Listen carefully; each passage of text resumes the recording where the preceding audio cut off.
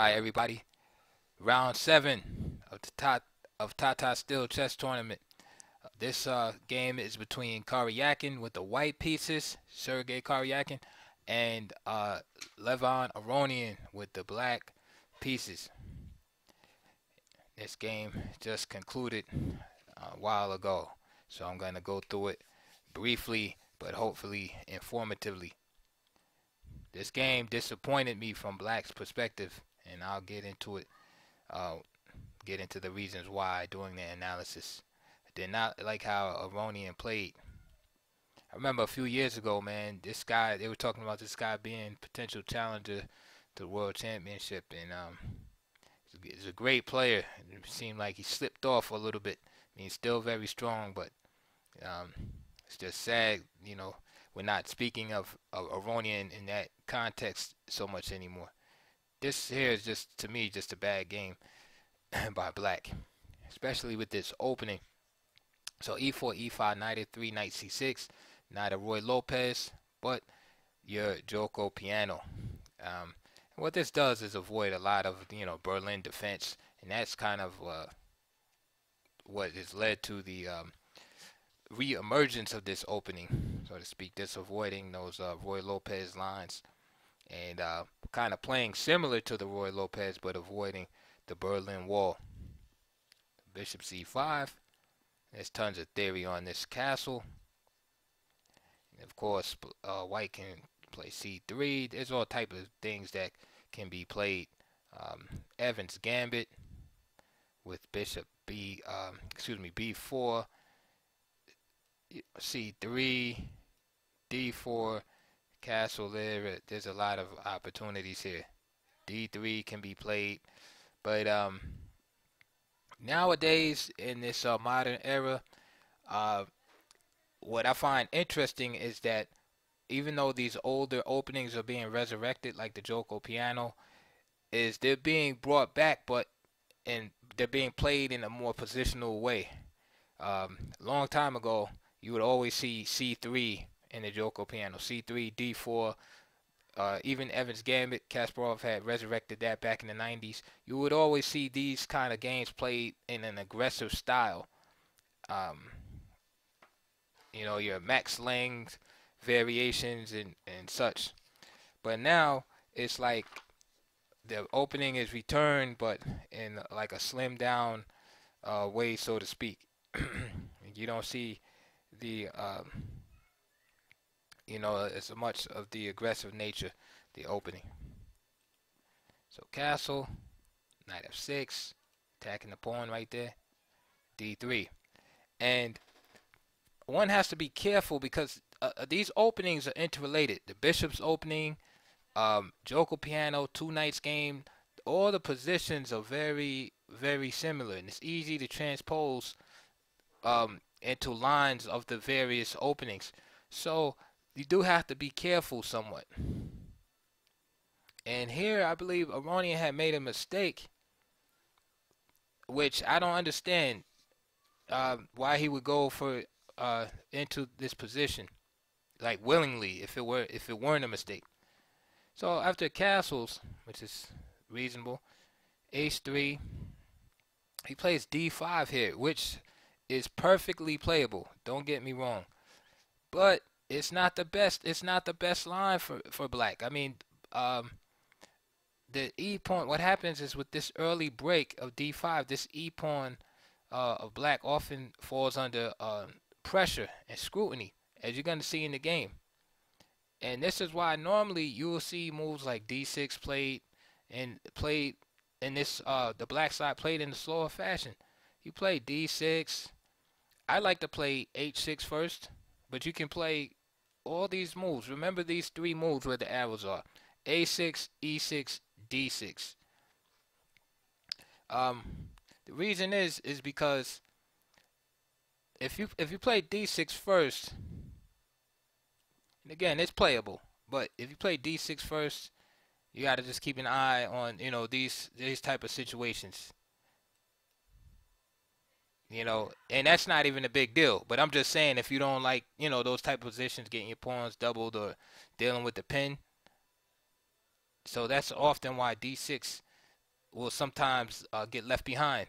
But you can play d6. A lot of GMs play d6. That pin is not a big deal. But if you like to avoid the pin, you could just play h6 first, okay, and then play d6. Another way it gets dealt with too is you see this move a6 gets played first, and then if bishop g5, this bishop will drop back to e7 without even weakening the king side with h6, and then d6 will come. So there's different ways to deal with it. So h3, and Aronian opts for d5 right away. Like I said, it's playable, but I think you give white more chances than is necessary. See, now he's going to work on this e pawn here. Knight takes d5. You see the pressure already. Bishop e6, and there's some tactical ramifications. So the pawn is not captured right away. So for instance, if knight takes e5, that would be a mistake there. Right? The knight takes e5, rook takes e5, and then bishop takes f2. And now you should be able to see the position of the rook. And you see what's going on. So that would happen, king takes, and then the queen would come to f6, and then the rook would be gone. So that's the tactical idea behind that. So of course, Aronian wants to Karjakin wants to take this pawn, but right now he cannot get it. He plays c3 here. The bishop drops back because black always has to watch out for moves like b4, a6, and of course capturing the e pawn. Because this is the white's compensation for having this pawn, which is a little bit weak. He puts a lot of pressure on this e pawn. So bishop b3 is played, and f6. All right. So now it looks like everything is good for black. He's protected the f pawn. Problem is now he's weakened this diagonal.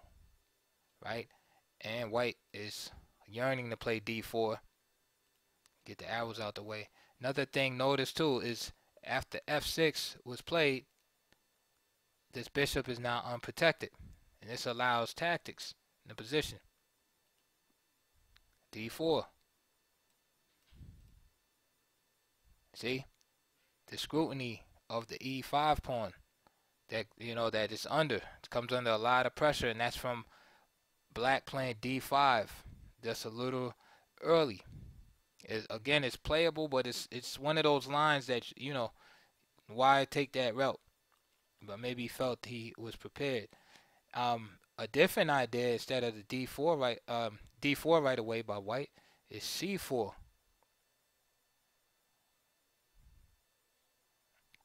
Okay, and again playing against this bishop right here. So let's say, for instance, knight there, c5, and you see you're exploiting this diagonal being weakened by the move f6.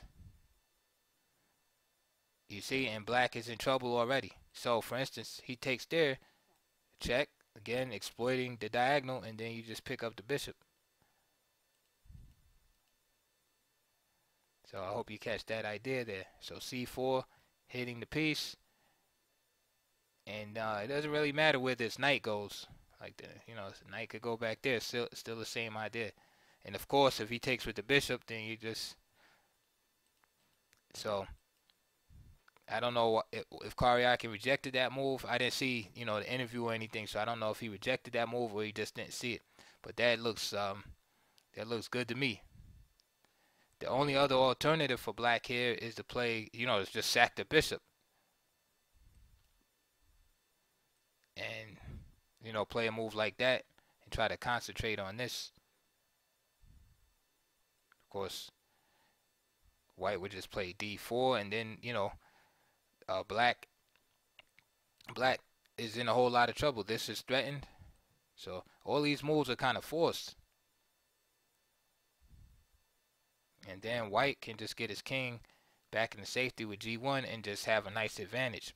So again, I'm not saying d5 in itself is bad, but it's just it's a move that brings the black position under undue pressure.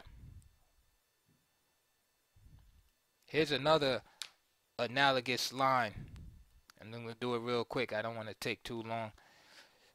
So here's the bishop's opening, and I told you these openings are related. Two knights defense, Giuoco piano, bishop's opening, because the pieces wind up usually on the same squares. But if you know the systems real well, sometimes you can steer your opponent into inferior lines of, the different systems, with various move order tricks and such. And that's for those heavily immersed in opening theory. But let's take the bishop's opening, for instance. So e4, e5, bishop c4, knight f6, right? That's one of the recommended, tries. d3, right? Now, we know d4 can be played, Urasov gambit, but I'm not going to get into that. d3, and I'm going to show you an example of what I'm talking about, the early d5. Right, so it's perfectly playable, right? Only the bishop's here, right? You got queen and knight supporting the d5 advance. It's the advance you want to get in. Why not get it in, right? So d5, e takes d5, knight takes d5. Now watch the pressure that the e pawn comes under. Knight f3, knight c6, castle, bishop c5, rook e1. Right, and we had a similar idea. Castle.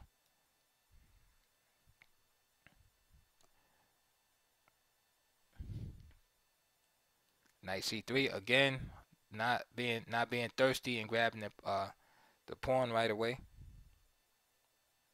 Although it's possible, but you do risk giving white some decent play, or black some play rather. But it already looks like white can get away with grabbing the pawn, but this gives a little bit of counterplay. So for instance, I don't know, queen f3, knight f6, and these are just examples, g3.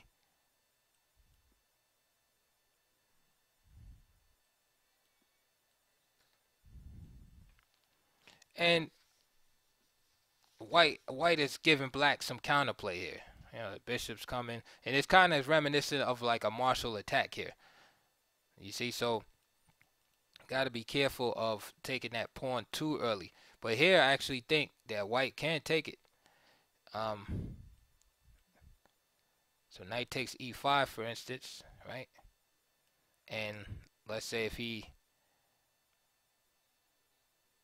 yeah, it kind of transposes into like a martial. Like if he plays knight takes e5, and when I say martial attack, I mean in a Roy Lopez.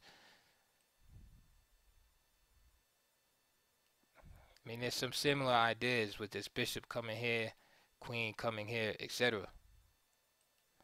But I think that black just doesn't have enough.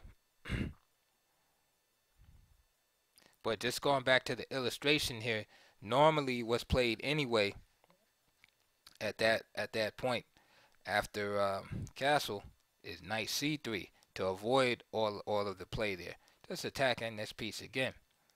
Knight takes,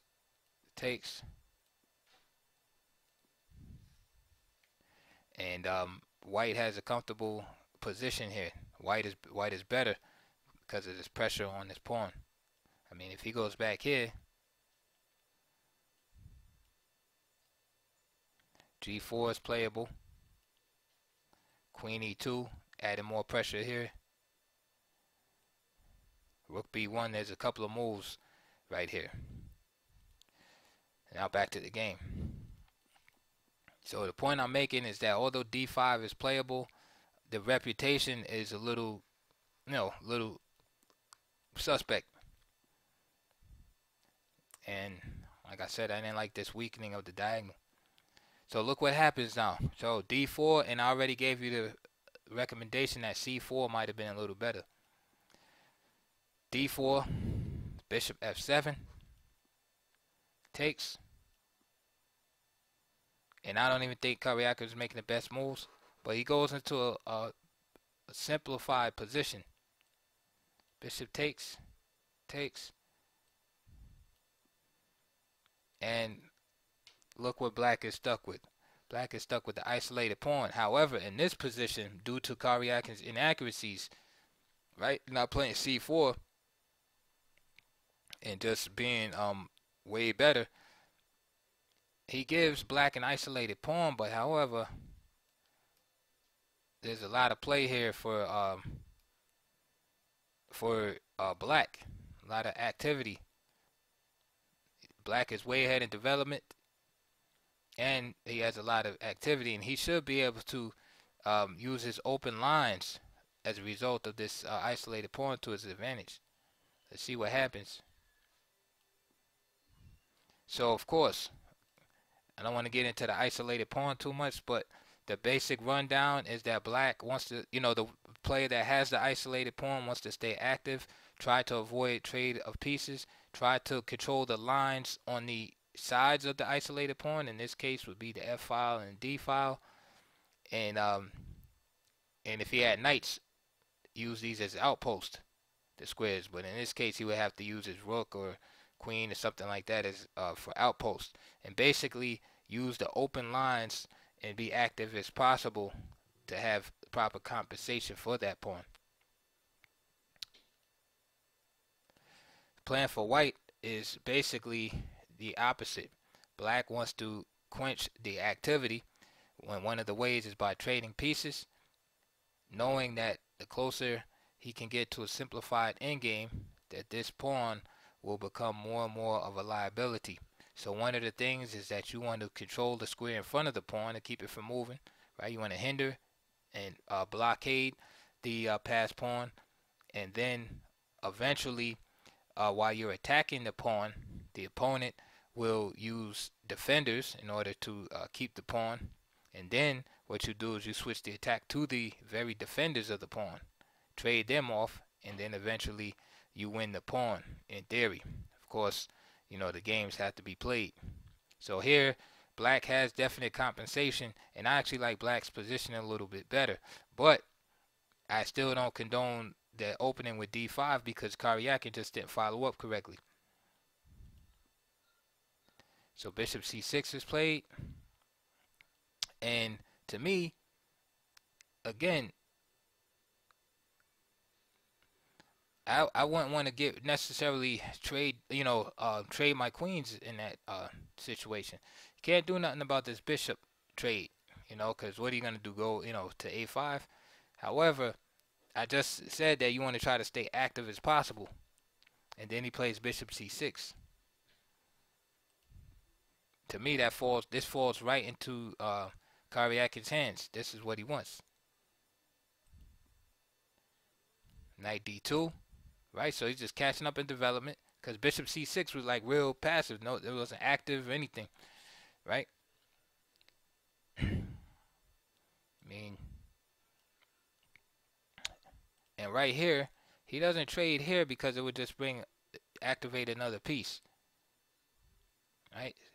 So he uses this I don't know, this loss of tempo, if you please, to activate another piece.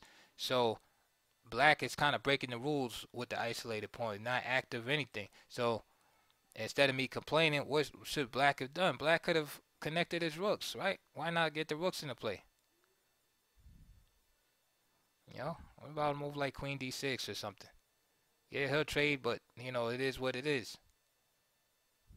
And then bring the rook over to the d file. You see, those are the general principles. I don't have all the answers, but those are the general principles. I know I want to be active, so I'm going to do stuff that gets my pieces going. I see the rook, I see the queen on d1. I would like to put a rook here in opposition to it, right? I have a bishop here, it would be nice for me to have my queen here, right? Putting pressure here, maybe move like c6. You see, you have to think like that when you have isolated pawns. You know, a good opening to learn to practice, with isolated pawns is that terrace defense is black to the queen's gambit. Okay, so bishop e3, bishop c6 was played, knight d2, queen f6. So now you see Aronian finds, a good quality continuation here, right? He's trying to be active. Rook wants to come here. Queen e2. But it's like that little loss of time allows Karjakin to get his pieces into the game. Remember, all of his pieces were on the back rank. And there it is, just as I said. Hope Karjakin sees that. Plays f3. It's kind of a weakening move. And this is what you want if you're black, if you have the isolated pawn. You see, while you're attacking, it's hard for white to be able to concentrate on the isolated pawn. Rook a d8. And we see the contrast in ideas. White is trying to calm the position down. Black is trying to rile the position up. So Karjakin trades. Knight e4. There's the blockade.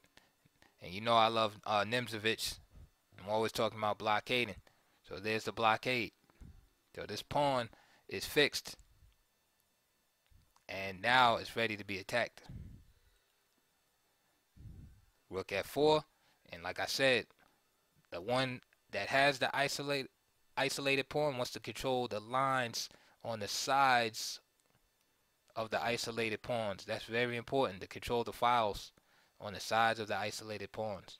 Of course, he would like this square too, but you can't have everything. Rook a d1. Of course, he wants to trade off, right? So you knowing this, you wouldn't want to trade off as black. You want to try to find some kind of active move, right? I mean, you hate to give up the file, but you definitely don't really want to play this move unless you have some kind of concrete advantage that you can gain from doing that.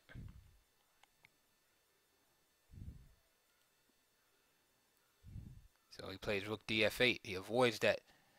Now he puts more pressure here, and he's actually threatening to take. So if it was black's move, he could take here. Rook takes f3, and this pawn can't take because of the pin. So he makes a threat. Another threat he could have made is just rook a8, threatening this pawn also. Right?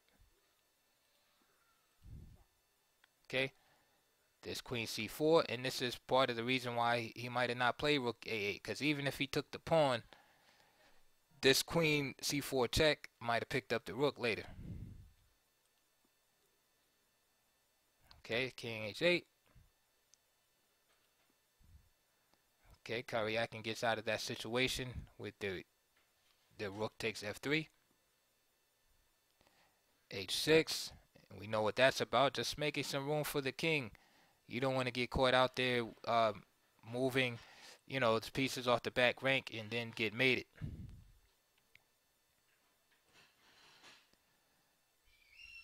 Rook d2. So now Karjakin wants to use the open file, right? There's only one open file. He wants to use it. King h7. Queen to d3.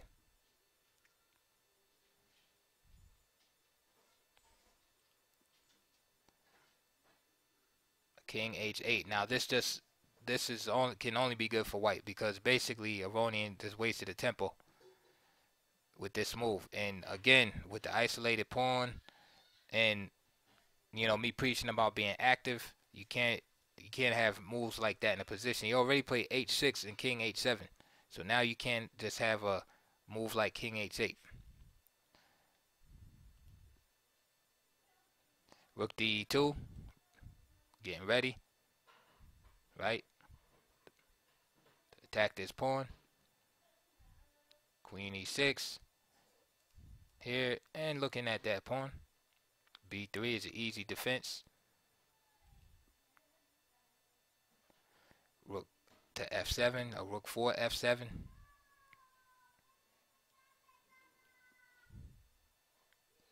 Queen e3, rook e7. Now, what's happening is black is, if you noticed in the last few moves, black is becoming more passive. So it's basically run out of ideas, and now he's going into defense mode. And now the game is turning into white's favor. Because once black's initiative goes away, then he's just stuck with the pawn weakness, and it's all downhill from there. So contrast this position with a few moves ago when black was so aggressively placed. Look at this position. Right? This is when black has chances right here. You know, I don't have to draw any arrows. Fast forward. Now look at the position.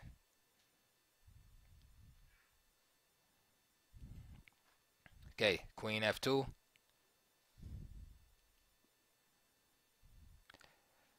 Queen to D5. Rook E3.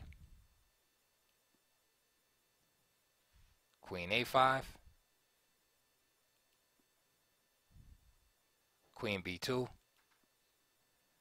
Rook FE8. Again, this is all favorable for white. Because black is now playing like a positional game, but he doesn't have a good position. Like his pawn structure is busted, so he should be playing dynamically, but he's playing positionally with the bad position. C4, bishop D7, and now these ideas come into play. Thus bishop C7, so that black can play C6. There it is, knight C3, C6. He goes back. And this is would fall under the category of maneuvering in chess. So, because you might be like, man, he's just wasting time moving the knight back and forth. No, it's not. What he is just provoking black to make additional weaknesses. So first, see the D5 square. Now, under any circumstances, black can't get that up, right? So look what happens. So it's not like he didn't see that he could just do that. He did it on purpose to force him to make that move C6. And now look, now he has a square that he cannot defend, which is D6.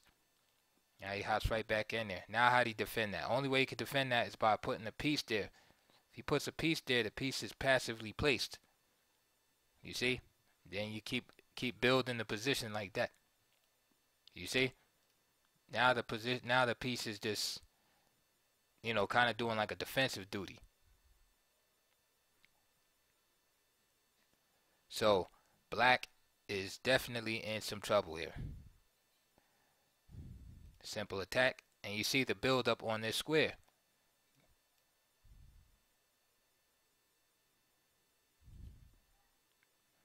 Bishop C8, and now the knight can hop in. Does B4 first, and basically he's just driving the pieces to more passive locations. So for now the rook came to here, defensive posture, and now the queen is just being driven back. Now we know the queen doesn't belong there. Again, remember what I told you before. Black should be active and aggressive with the isolated pawn, but now he's been reduced to passivity. And this position is terrible. Knight comes in. This is all real simple chess too, and there's holes in the position. You see? Knight has places to go. And then this move can be played too to fortify the knight at on the D6 square. And when the knight gets to D6 and you know, and it can stay there with the support of a pawn, you know, has an outpost on D6, it's well known that that knight is sometimes worth even more than a rook. Right? And many times the rook will sacrifice itself on D6 for that knight, because that knight is just too strong in that position. Again, passivity. You know, that move says, please don't hurt me. I'm sorry, please don't hurt me. That's what that move says. Rook 8 to E7 says, please, you know, just let me go home. You know, I don't want any more. Rook e d3.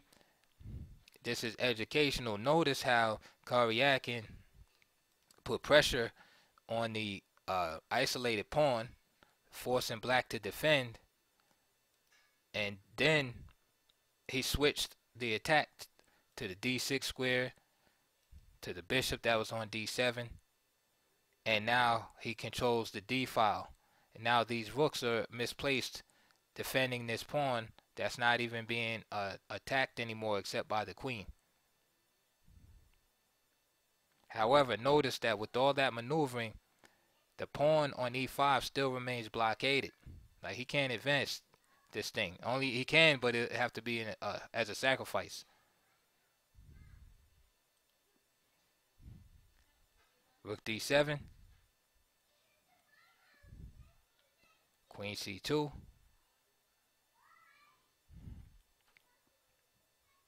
rook e7,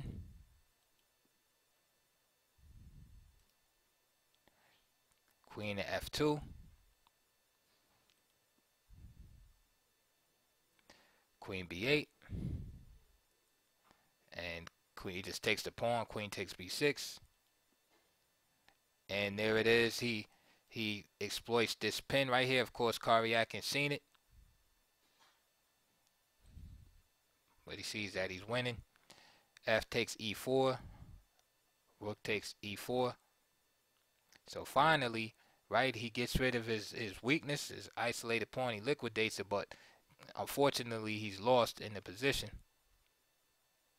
These pieces are basically imprisoned right now. Queen f2. Right, there's all kind of nasty stuff going on here with this move. And the sad part about it is you can't really defend. I mean, if he goes back here, you have knight here, the double, it's over. This rook will just be captured. So this is horrible. King g8 comes.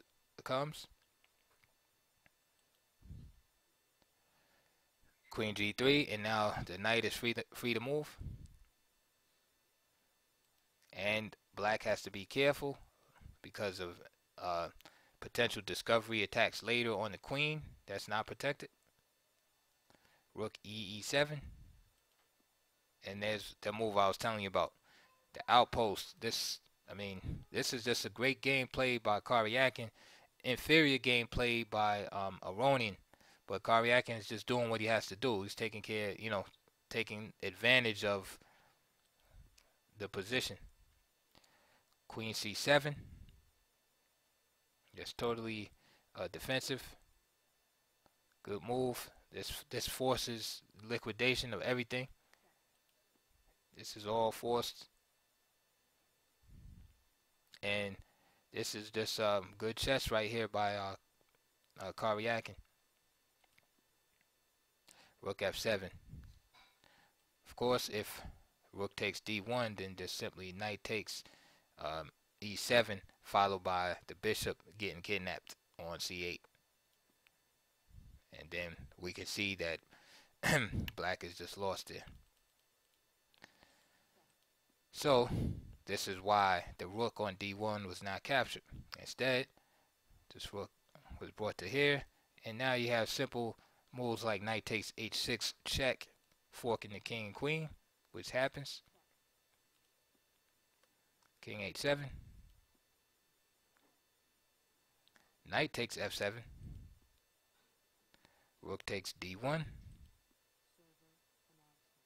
And now we have just a pretty simple position for white, who is up 2 pawns. Again, outpost is too strong. That piece on d6 is worth the rook. But of course, if he gives up the rook, he's lost anyway. So keep fighting on.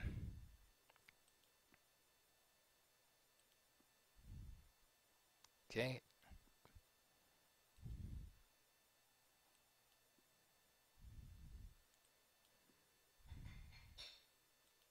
Okay, now he finally grabs the pawn on b7.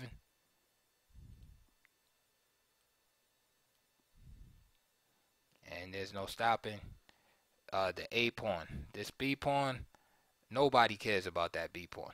It's all about this A pawn. He takes, there's no stopping it. And he gets behind the pawn, as the old chess rules say. Rooks belong behind past pawns, and that's what he does. There's no way to stop it. Rook b2, so he figures he'll, you know, have a miracle happen somehow, and get some kind of mate or perpetual going on, a whirlwind attack. So, how would you deal with this threat? Would you bring your rook here to g2? You could. That's kind of passive, isn't it? All right, think about it. If you want, you can just pause the video and try to work that out. Only thing about bringing the rook here is now he could put his rook here and capture this pawn, right? And we don't want to do that. We want to push this pawn and queen, right? So we just got to figure out a way we can do that. Okay, so check it out. That's it. Simple as that. Because after rook takes, you know, the king just moves, and again, in this position, it doesn't matter. White is up material, but again, it's all about this pawn here. So he could give up everything as long as he gets this queen. And there, Aronian resigned because there's nothing happening. After rook takes g2, king h3, then what? You know, that's a wrap after that. Maybe rook f2 to try to get back, but then a7, rook f8, and then that's all she wrote. So that's it for that game. I hope you enjoyed it. Please like and subscribe, and leave your comments below. Again, remember, if you're playing black side of the Giuoco piano, you can play d5, but there's simpler ways to deal with this thing.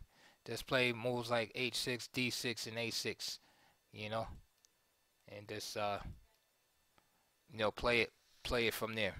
So anyway, I'll see you guys on the next video.